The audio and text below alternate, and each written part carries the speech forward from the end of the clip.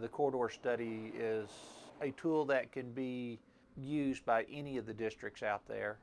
It's looking at what's there, where the problems are, and just how deep do we need to dig and get down to the root of the problem to address it. So we come back with a product that will last another 20 years.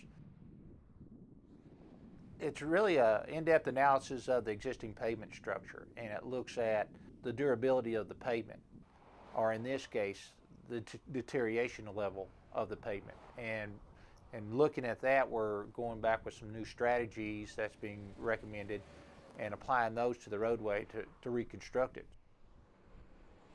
The I-20 corridor, the pavement structure is just aging, the truck traffic's increased, so it's a continual process to try to find the funds to rehab the roadway to a sufficient level to catch up with today's times. We've taken cores and looked at what the pavement structures consist of. We've looked at the old plans as far as what was built. In one particular case, we stopped right before a project that was performed several years ago where a petromat.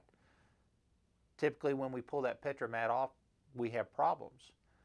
The stability of the pavement structure is fine underneath that pavement, underneath that petromat.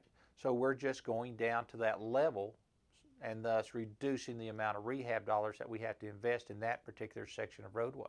So it does help. It has improved the overall forensics of the project to see how far we need to go.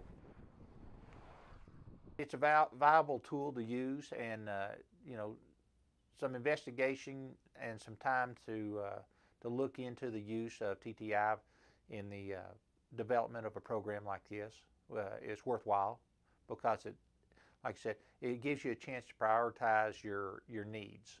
Because of limited dollars, we're actually being able to concentrate on those up front and looking into the future as far as where do these pavements, as they age, which ones do we need to attack next. It's not just limiting it to an interstate type project. It could be applied to any major roadway in the state.